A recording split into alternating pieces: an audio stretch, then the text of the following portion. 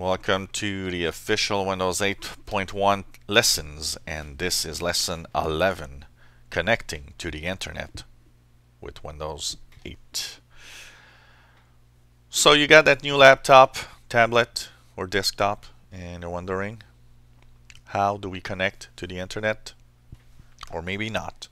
When you actually start Windows 8 for the first time, if you've installed your laptop by yourself, it actually asked you if you had a wireless connection.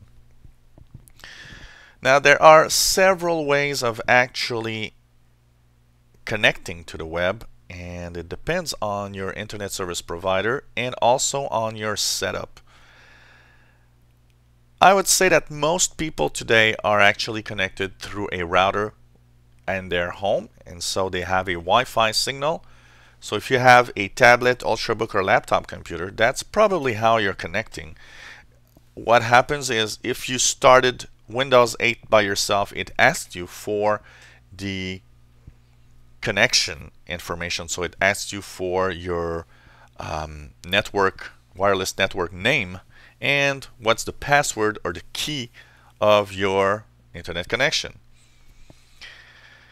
If you got your computer pre-installed, then you came home and you had that start screen and you just don't know how to connect to your Wi-Fi, it's quite easy. Just go into the upper right or lower right corner of your screen if you have a regular mouse device. If you have a touch device, just swipe to get your Charms bar actually, and go into settings. Here you should see something that resembles this connection. It will have probably gray bars because it's not connected, or gray bars with a little red X or something similar. And you'll click on that to actually have the Wi-Fi signals visible. If you don't see nothing, you have that little on-off switch. Make sure it's at on so that you can see your wireless networks. Now it's normal to see multiple signals. For example, here, look at all the signals I have. These are all my neighbors, all with routers. So this is how it works. You click on your own network and then you enter your key. So for example, when you click on the network and you say connect, it will ask you what's the network security key.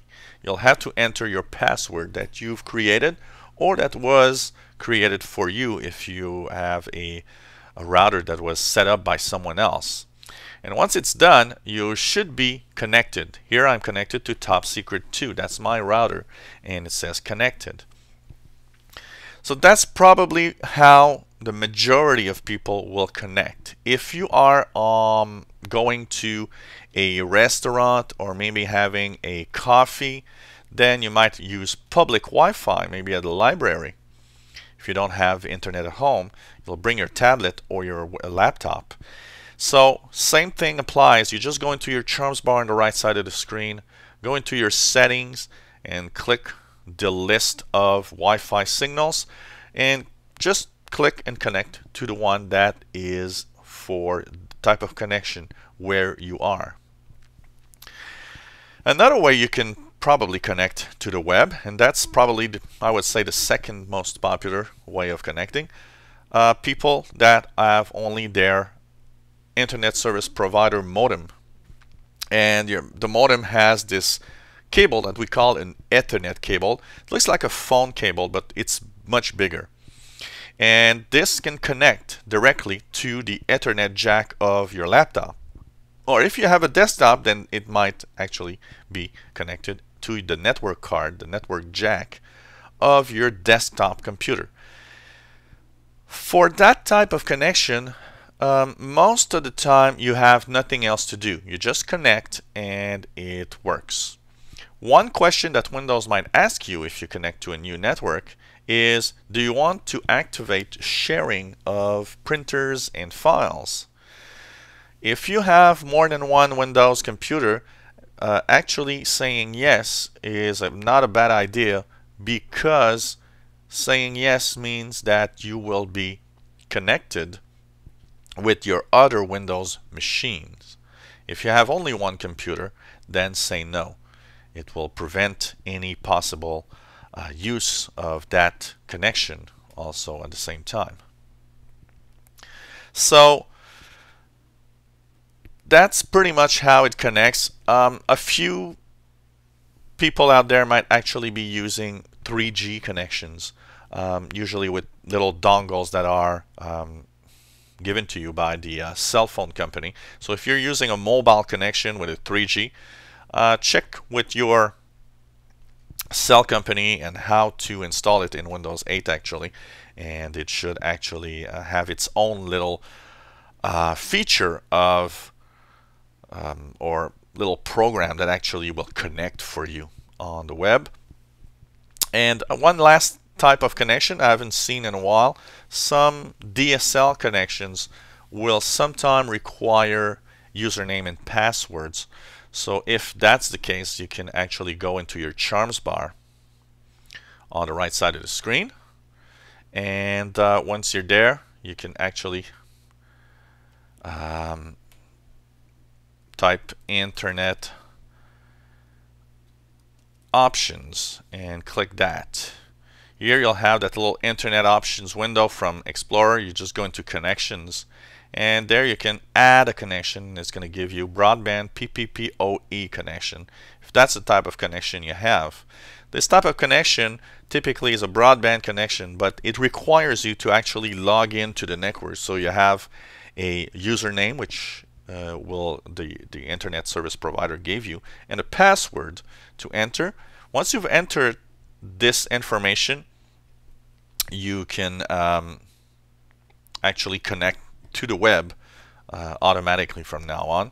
Don't forget to put a little check mark when you go through that progression. There's a check mark that says, do you want to have that connection icon on your desktop? I think it's a good idea to have it because it might be useful if you want to connect manually. And one last bit of information about your internet connections. Don't forget that when you are on Wi-Fi, if you go on your connection, you can actually disconnect also. So you can actually click here and click disconnect. That might be useful if you are on public Wi-Fi, for example, to make sure that nobody can access your computer. Or it can also be useful if you are on an internet connection that has very low bandwidth cap. So if you have only 2-3 gigs allowed per month, for example, then by disconnecting, you know that your computer is not going to get data from the network. Because one of the problems with computers is sometimes they want to update, or they want to do some background internet downloading of information. So if you want to prevent a little surprise on your internet bill, this might be a good idea to disconnect if you have a low bandwidth cap. But or else, if you have a limited internet, if you have a very high bandwidth cap, always stay connected. There's no problem with that, and it's not really a security problem in your own home to actually keep it plugged in, working on the internet all the time. So if you enjoy our lessons, please subscribe to our channel and you'll be informed when new lessons are online. We try to put lessons every week, so it's a great way to learn Windows 8.1. So subscribe to our channel, share Facebook, Twitter, tell everybody that some lessons are available for helping them use the Windows 8.1 computer interface or operating system. If you have any comments, questions, maybe suggestions, let us know.